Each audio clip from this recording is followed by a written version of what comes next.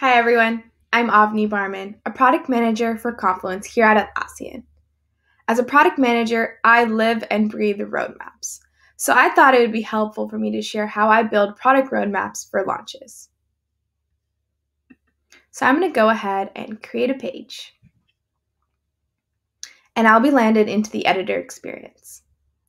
In the right rail, you can quickly find the roadmap template in the product management category.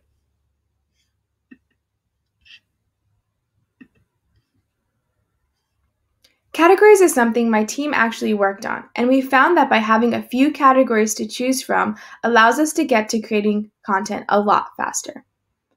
Another feature you'll notice is that when I hover over the roadmap template, there's a preview. This is helpful to get a sneak peek of the template just to make sure it's what you're looking for before you commit. So I'm going to go ahead and scroll, check out the different template options I have. Finally, I land on product roadmap. And I know this is the template I want, so I'm going to go ahead and click that. And it's going to populate the editor with that template. So I'll make a few edits.